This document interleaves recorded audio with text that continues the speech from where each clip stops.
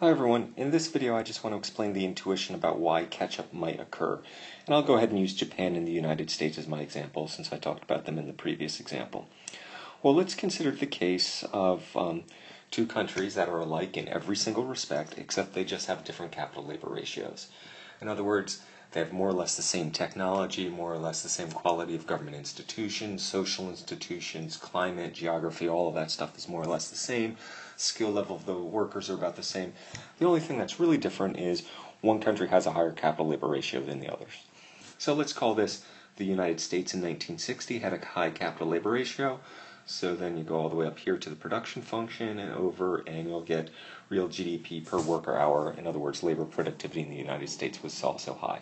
Okay? And as a result, since labor productivity is a key determinant of the standard of living, or real GDP per capita, real GDP per capita are also high. Now, if you've got two countries that are alike in every respect, except one has a lower capital-labor ratio, then that means they're on exactly the same production function. That turns out to be a key point. So remember here, I'm assuming everything that shifts the production function, skill level of workforce, technology, all that stuff is exactly the same in every country, or in these two countries. So we'll call this the capital-labor ratio in Japan, and you can pretend this is Japan in 1960. All right. Now, as a result, Japan has a lower level of labor productivity and a lower standard of living than the United States. All right, so what's going to end up happening over time? Well, it turns out the principle of diminishing marginal returns is going to be a key part to this story. So let's actually take a look, and remember the marginal productive capital is just the slope of the production function at the relevant point. So let's just call this point A. And you've got a relatively steep, you're on a relatively steep part of the production function, so the marginal productive capital is high. But for the United States, you're on a relatively flat part of the production function, so the marginal productive capital is relatively low. As a result, and let me just go ahead and erase some things here so I have some room to write. We've got the marginal productive capital for, now I'll just put Japan, J for Japan, is greater than the marginal productive capital for the US. Now, if you remember, capital, or the marginal productive capital, is the rate of return to capital. So it's essentially the profit rate. That means if you're a firm, what country you're going to want to locate in? The United States or Japan? Well, it turns out, since we assume firms are greedy profit-maximizing firms, they're going to want to locate in Japan. So Japan is going to accumulate a lot of capital. And so that's what was happening in Japan after World War II, and really on up until almost the present. They were accumulating lots of capital.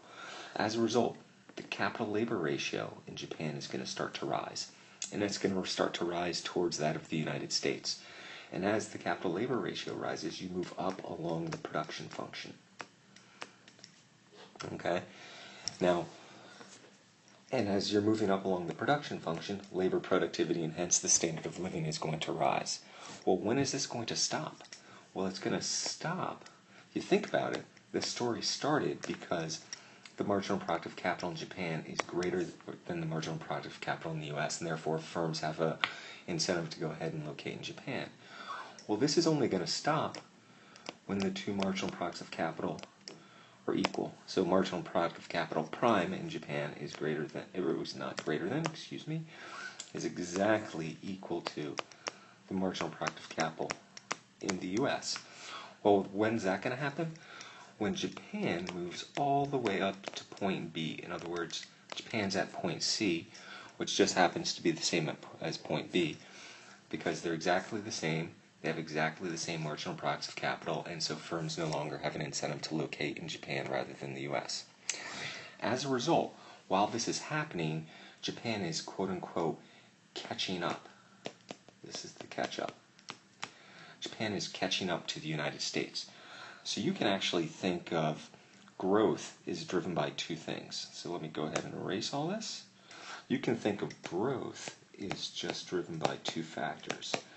It's sort of normal growth plus catch-up. Okay? So think of normal growth as that's just the growth that's occurring because there's improvements in technology and things like that. And we can pretend for the sake of argument that's the same for all countries because technology flows freely across all countries.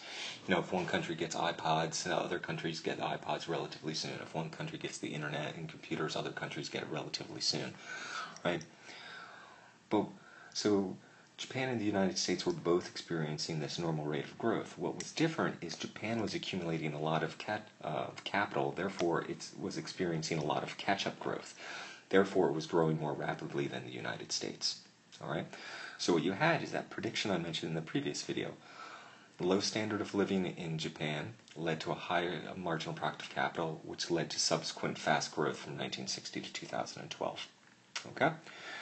And that's why we think the phenomenon of catch-up might exist. In the next video, I'll talk about why some countries might experience catch-up and others won't.